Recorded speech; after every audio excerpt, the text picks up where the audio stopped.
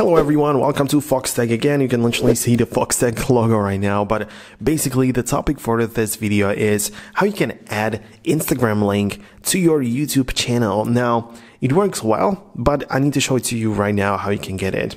So first of all, if you have the option to use it on a computer, on a desktop, whether it's Mac or Windows, doesn't matter. It works a bit better on the desktop version. So if you have the option to, go ahead and decide to do it this way. So this is going to be the first option. And the second one is going to be how to get there on a phone. But the first one is more preferable or more recommended, of course. So you go ahead and go to the desktop and you can see, go to the YouTube, make sure that you are logged in, of course. And if you want to get it, you need to open up your YouTube channel. So click on your name and show you your channel. So click on your channel, you will get to this section. So you have here the home, videos, all the stuff that you usually have, but I want you to click on customize the channel. So click on customize. It opens up a brand new tab and you can see you get to the customization. So you have the video spotlight. You can choose the trailer for the people who haven't subscribed. Some great things. I love the selection. I like how it works. So you have the playlist, which I add, and all the stuff. And at the bottom, you can see I have featured channels. But this is just the layout. When I click on branding, you can add the logo and stuff, but basic info contains the stuff that you need. So you have your handle, you have your description, channel URL, but you also have the links.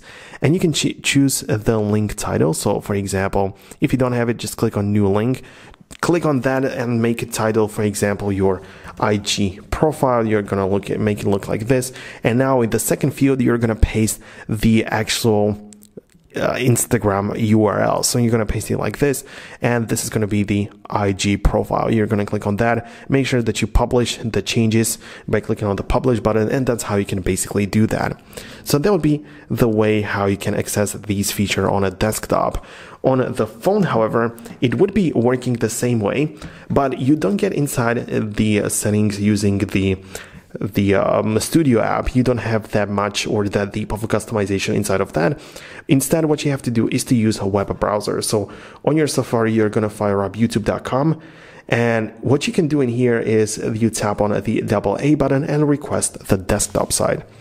You're going to go like this, and you basically get to the same section. So you get in here, and all you have to do is just to sign in like this. You're going to sign in with your Google account, and as you can notice, it brought me over to the YouTube app. So in case you don't even have any other YouTube app or anything, you can do it through the desktop version of the same app. So you're gonna have to do it through Safari and get to the same section. You have to do it through the same process and basically repeat the thing which I showed you on the Mac or on the computer, but repeat it on your iPhone. That's how you can basically do that, and this is how you can add a link to your Instagram, to your YouTube channel. So it's really useful. I like that you can connect it this way. It's a very nice feature. So I'm gonna wrap up this video right now. Thank you very much for watching. Leave a thumbs up under this video if you liked it, and I will see you in the next tutorial. Thanks a lot for watching. See you guys later.